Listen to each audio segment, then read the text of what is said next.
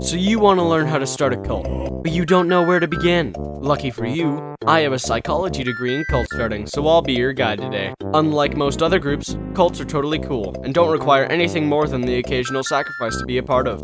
And if you don't want to sacrifice anybody, maybe chill out on the cult thing for a while. Now, if you want to start a cult, you're going to want to be a good cult leader. So maybe if you're feeling confident, ask your parents if you can host some cult sessions in your basement once in a while. If they say yes, then congratulations, you now have a spot for your cult to host annual meetings. Now that you have a place for your cult to reside, let's find some people for your cult. So you're going to want to head to the local library and have some people join. Hey, does anyone here like Shrek? I like Shrek. Alright, join my cult. Sign here, here, here, initials there. And if you want, you can bring some snacks, because I don't have money. Now that you've got some people for your cult, let's decide what your cult's about.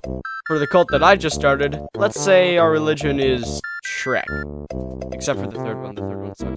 Now that the cult is all together, we should make a social hierarchy so that no one feels left out. We will have 3 layers to our social hierarchy: the priests, the worshippers, and the commoners. Let's give each layer their own personal benefit. The priest will get discounts on all Shrek movies, the worshippers will get discounts on all Shrek soundtracks, and the commoners will get discounts on Shrek merchandise. Now that everyone's got their own personal benefits, they won't fight each other and start a riot. But just in case your cult does start a riot, here's some stuff you can do to prevent it in the first place. The riot will usually begin with someone feeling left out and wanting to rebel against all the other cult people. The riot will usually start when someone feels left out and rebels against all the other cult people. So you're going to want to make sure that everyone feels included and that no one feels left out. You can do this by participating in cult exercises every week. Board games, movie nights, anything that will keep the cult running. You can even host a game of D&D if you're into that sort of thing. Just make sure that no one's left out. Even if you really want to leave out the guy named Jimmy who, kind of sucks, but he brings really good guacamole, so you invite him anyway. Just include him in the game. Then he won't start a riot. Another thing you can do is have a bunch of weapons so that they'll never fight against you because they know of the amount of pain you can bring them. And so they won't start a riot because they know that they will lose. That's everything I know about being a good cult leader, but if you want to be a good cult member, you might want to stick around. If you want to be a good cult member, then I would suggest sticking around with all the cult people and trying to make friends. Never oppose against higher authority, otherwise you will be kicked out of the cult. Unless the higher authority is trying to hurt someone, in which case grab all your weapons you have and start a riot. If they aren't trying to hurt someone, however, then you should follow them to the end of the line.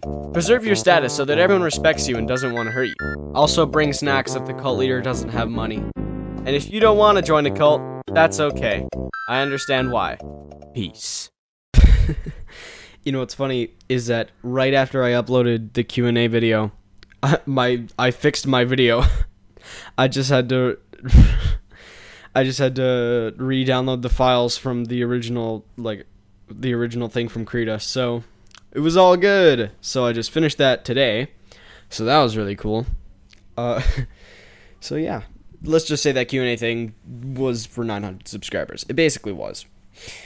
Just wanted to talk about that. This video also took too long to make. Sorry if my character's a little stale in this one. I didn't want to, push the boundaries a little too much because I didn't want it to look bad. And yeah, that's what I wanted to talk about. Thank you guys again for the fan art. After I uploaded the Q&A video, I got a ton again. It's amazing. And I'm sorry that I can't fit all of it in there. My computer only has that much space, and I have to re-download and delete some fan art, so I could only fit so many in one video.